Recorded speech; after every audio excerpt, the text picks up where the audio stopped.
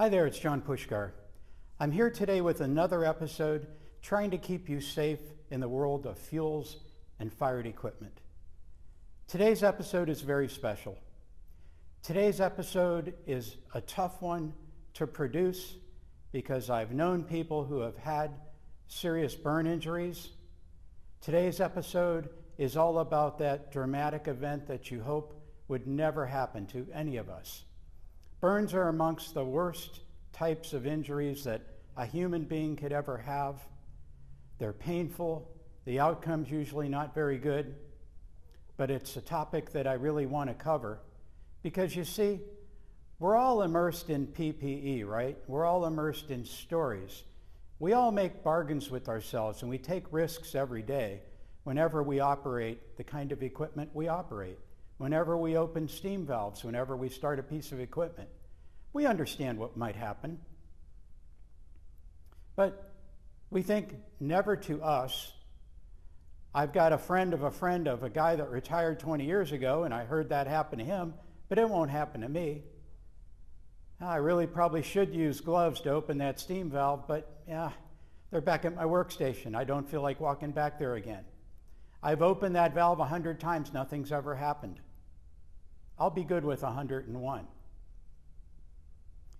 Today I want to talk to you about what actually happens when you get a burn.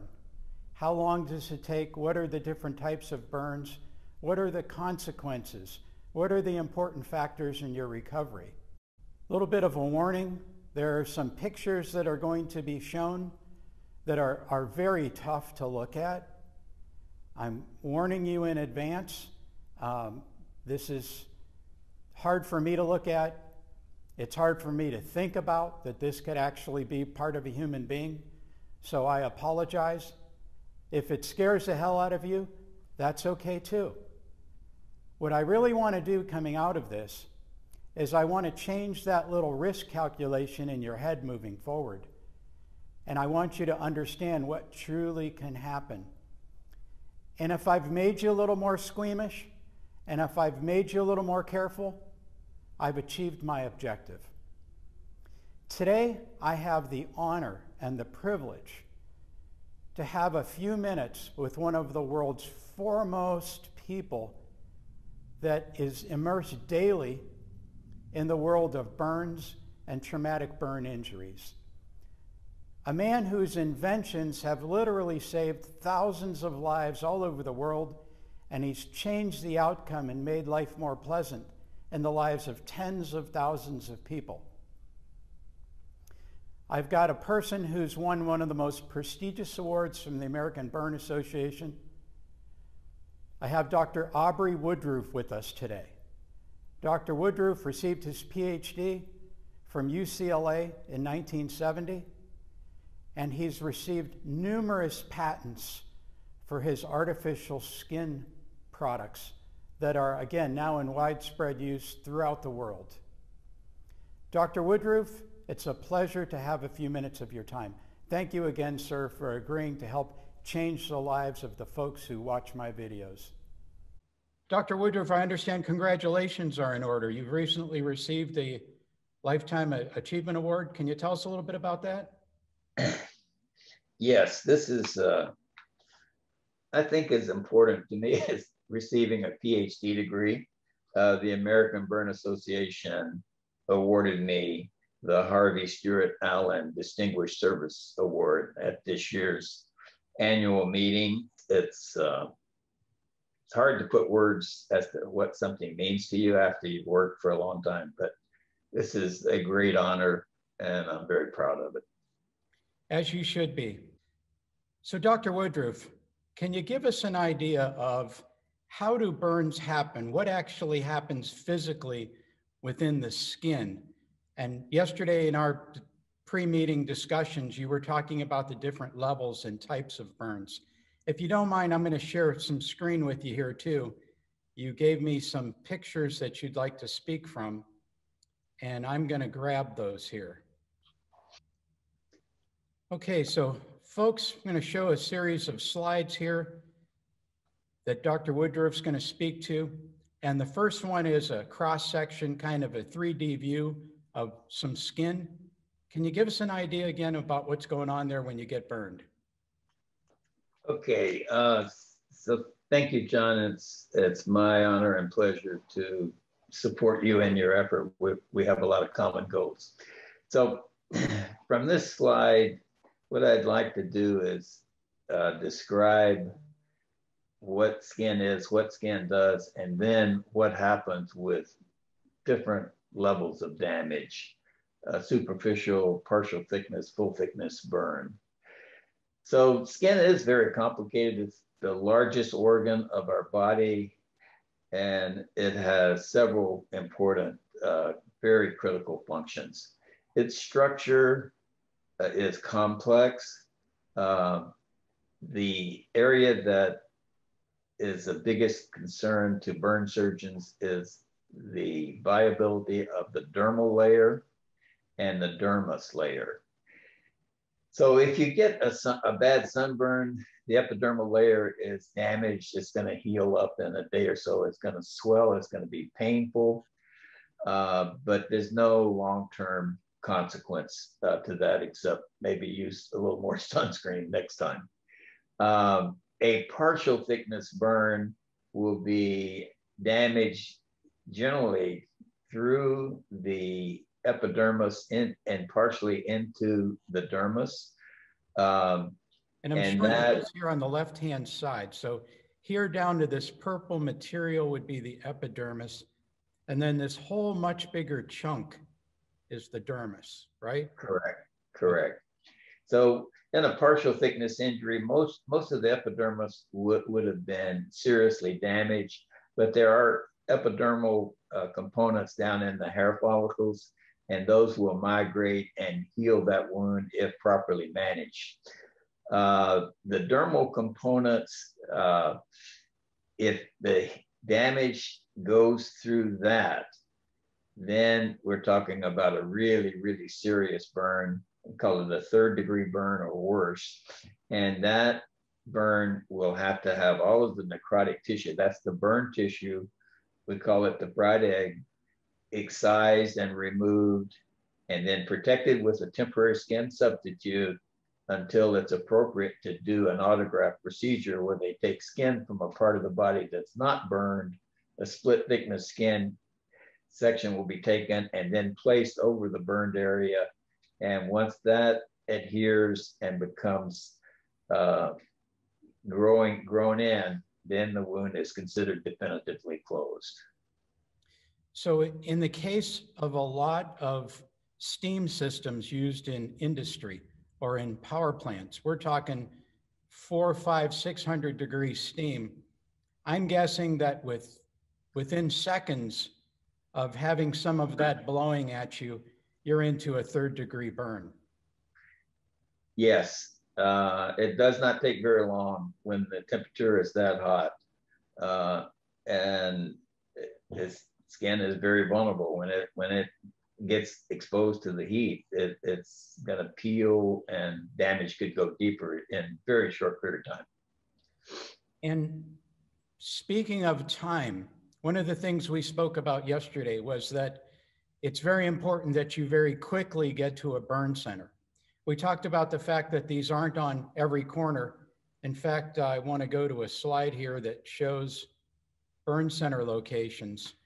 We talked about this a little bit. What's the importance of getting beyond a regular hospital and getting to one of these facilities? What does that do for you? The burn centers are places where there's a team of people trained to take care of burn patients. There's multidisciplinary occupational therapists, nursing care, expert surgeons that know how to excise and prepare burns for autografting. There's about 115 or so in the United States. There's about, most of them are verified burn centers. They're generally located where population is dense, but as you can see, depending on where you're at, you may or may not be close to a burn center. But if you get a serious burn, you should be in a burn center. once a burn happens, bacteria present in the wound will begin proliferating. And if not taken care of in a short period of time, could involve systemic sepsis and possibly organ failure and possibly death. So it is very important to get good care. And this is where you get the best care in the world at a U.S. burn center. So one of the things we talked about yesterday as well was not that there are better or worse places to get burned. It's all horrible, right? But right. You mentioned that hands and face are especially bad. Can you tell us about why those are especially bad places to be burned? Well, your identity is associated with your face. And once the image of your face is dramatically changed, it's difficult psychologically to adapt to that new image.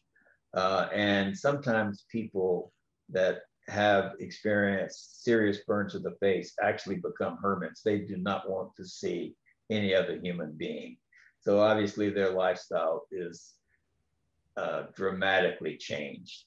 The other serious place to get burned is your hands. People don't realize how important their hands are to get dressed, to shave, to brush your teeth, to go to the bathroom.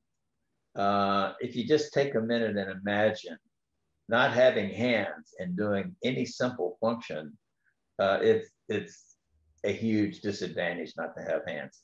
So the function of the hands is critical. The image of the face is psychologically important. So these are very high level areas for attention from experts when someone gets burned. So again, that's another reason to get you to a burn center quickly is you got a better chance of not having permanent scarring, a better chance of not losing range of motion? Yes, yes. Over the last 5 decades, the morbidity and mortality from burns has been significantly reduced. And we have to thank organizations like the American Burn Association for that. So if someone has these injuries of that level, it's certainly to their image to get to people that are best trained to take care of it. And it's a team of people that are trained to take care of that type of injury. Gotcha. And while we're on the topic of hands, you provided some slides that, well, first let's talk about the product that you've become famous for, that your gift to the world here, how that gift works and why this is very important. Okay, so we'll focus on the right picture first. It's a scanning electron micrograph of a cross section of the temporary skin substitute that I invented. The very top layer, and you're looking at that edge of that top layer, is a very thin, state-of-the-art thin silicone membrane. That membrane functions like a membrane oxygenator. It breathes, it lets oxygen in, it lets carbon dioxide out. What's physically bonded to the silicone membrane are the strong cables of nylon knitted in a special way and bio-coated so that they interact with the tissue itself to secure adherence, provide strength and stretchability to the product. So the engineers in your group will probably easily relate to the three-dimensional structure and function of the product. Then switching to the left side of the screen is a cross-section of skin. In this case, the epidermis has been damaged and removed. Part of the dermis had been damaged and removed. And you can see the knitted nylon components bio-coated interacting with the wound and the silicone membrane oxygenator resting on the top. This protects the wound from exogenous bacteria it stops the pain by eliminating direct air interface with damaged nerves, and it provides a moist but not wet healing environment for that wound to heal. It will heal if it's partial thickness, and that will take about 10 days to 2 weeks, depending on the depth of the partial thickness injury. Or if it's a full thickness injury, it will protect that tissue until it's appropriate for the surgeon to do an autograft procedure. So let me make sure I got this straight. So the reality of getting burned and showing up in a burn center is that if it's very bad at all, you will be dealing with skin replacement somehow. Yes. And if it's not your own skin, which then I'm thinking also leads to longer recovery time, right? Because now where they've harvested, yes, that needs to heal. And yes. And during the time you're there, you're just kind of really hoping like heck that things don't get infected, because it seems like you're very vulnerable, and that's one of the things that can go bad. What are some other outcomes that aren't ideal that people experience from severe burns? Well, you've hit on some of the key ones already. Infection complication is very serious if they can't get it under control. As I mentioned, it could lead to multi-organ failure and death. So it's very critical to get infection under control. The process of healing itself involves multiple surgeries. You can't excise everything at once. They've got to take the patient to the operating room, excise what they can of a third-degree burn, get rid of the eschar, we call it the fried egg, get down to viable tissue, protect that with a temporary skin graft, a skin substitute, or cadaver skin. And then after another week, they may take them back to the operating room, take the cadaver skin off or the permeaderm off, and then do a skin graft on a part of the body that's not burned, and then definitively close that third-degree wound. This process repeats until all wounds are definitively closed. So you've just bought yourself a bunch of surgeries. Exactly. Okay, gotcha. And just a couple more slides I wanted to share with the group here. Can you tell us about what's going on here? What are we looking at? What we have done here is create solutions to difficult parts of the body to manage. The hand burn, I'll talk a little more about that with some other pictures that we're going to show you, or an ankle and foot burn. If you could get rid of the blister, if it's a partial thickness burn, and close it with a device like we've invented, number one, the advantage is the pain will be significantly reduced. There'll be less narcotics required by the patient. They will heal quicker. They'll be able to get full range of motion quicker. So these we have patented and shown that work. And I'll show you some more serious burns later in this presentation. Okay, we can get there now. Okay. This is a somewhat recent one you were telling me. This patient was burned approximately 2 weeks ago. This is the first use of the permeaderm glove. This patient has the permeaderm glove on right now. This is a full thickness injury. It's been excised. You can see pink viable tissue present. And that patient was autographed last Friday. And I'm sorry, autographed means what? Autograph means the permeaderm glove will be taken down off, and the patient and the surgeon will see viable pink tissue that's vascularized, which will accept an autograft, which is a split thickness skin graft from a part of the body not burned. They do that. That's a separate operation. well, it's done in the same operation. And then they take that split thickness skin graft and apply it to the burned area and protect that until it adheres and definitively grows into the wound and closes the wound.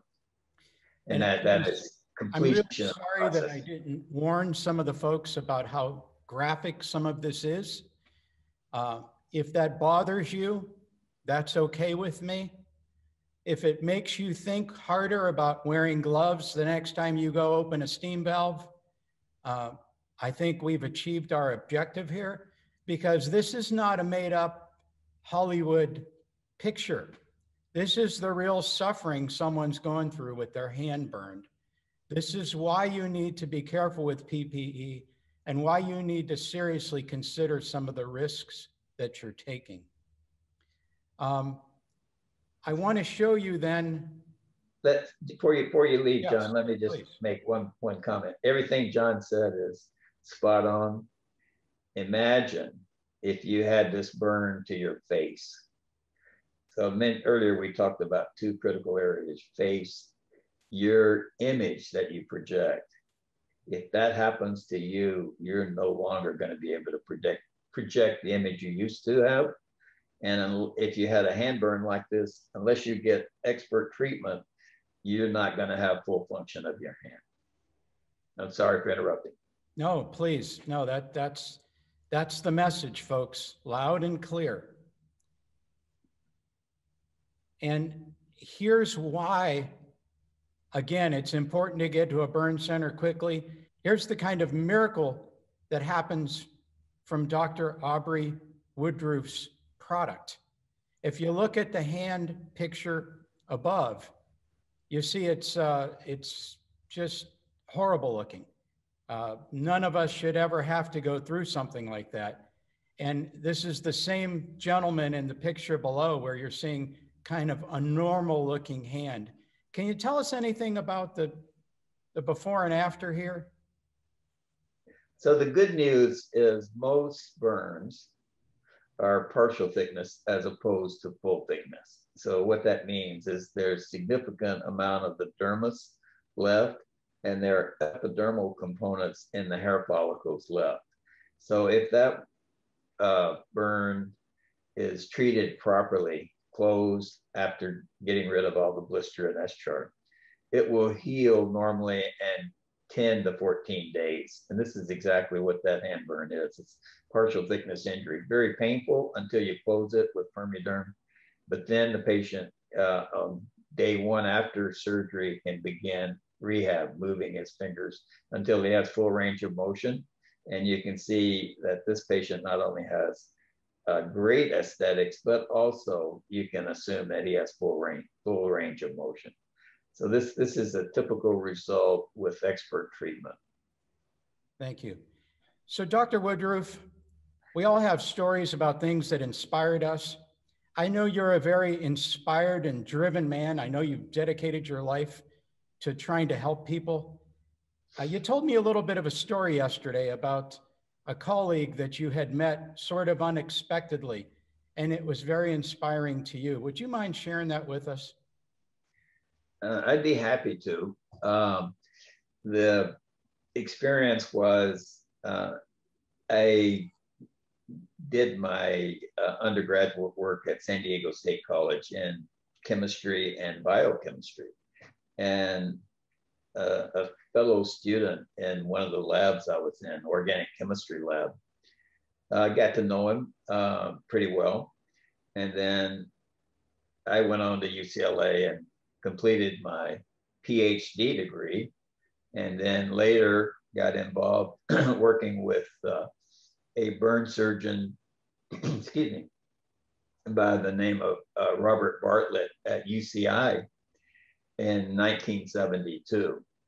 And he inspired me to start working more on creating skin substitutes, which I did. About 1975, I was doing rounds at the UCI Burn Center with Dr. Bartlett and staff, and we go, patient to patient, and he describes the situation and what they're doing. So we went to this one room, and this patient was completely wrapped in gauze. And the only thing that was visible was eyes peeping out of the gauze. And I'm sitting there with Dr. Bartlett, and Dr. Bartlett finished his spill, and then the patient said, "Hi, Aubrey." I mean, I was devastated, because this is the guy that I knew, healthy, bright, doing all these great things in college, and now his image in life is dramatically changed. So something you'll never forget. Hope never happens to any of you, but it did to me. And that was, I believe you told me, as a result of a chemical explosion, a chemical reaction in a lab? Exactly. He worked in an organic synthesis lab. There was an explosion. Damage was nearly instant, and he had a lot of full thickness burn. And so his whole life was changed. He went to work nice, healthy, with a great lifestyle. Went to the hospital, spent months in the hospital. His whole life has changed. Wow. And folks, you've heard it from one of the most distinguished people in this field, from a gentleman who's literally saved thousands of lives and changed the lives of thousands and tens of thousands of people, and continues to do so. Dr. Woodroof, thank you so much for your time today. We really appreciate the message you've communicated. You're welcome. It was my pleasure, John. Thank you.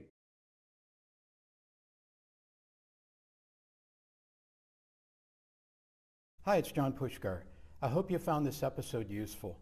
If you'd like to know about more ways that I can help, you can check out my website at www.prescientts.com. There you'll find information about the Prescient Technical Services Online School, my book, Fuels and Combustion System Safety, What You Don't Know Can Kill You, and also about some of the consulting projects that I've been providing to clients for the past 40 years. Things like implementing inspection and testing programs on a corporate enterprise-wide level, things like reviewing and commenting on capital equipment purchases that involve combustion equipment, and even being the legal expert if things go really wrong. Once again, thank you for attending, and remember, be safe out there. The life you save, it just might be yours.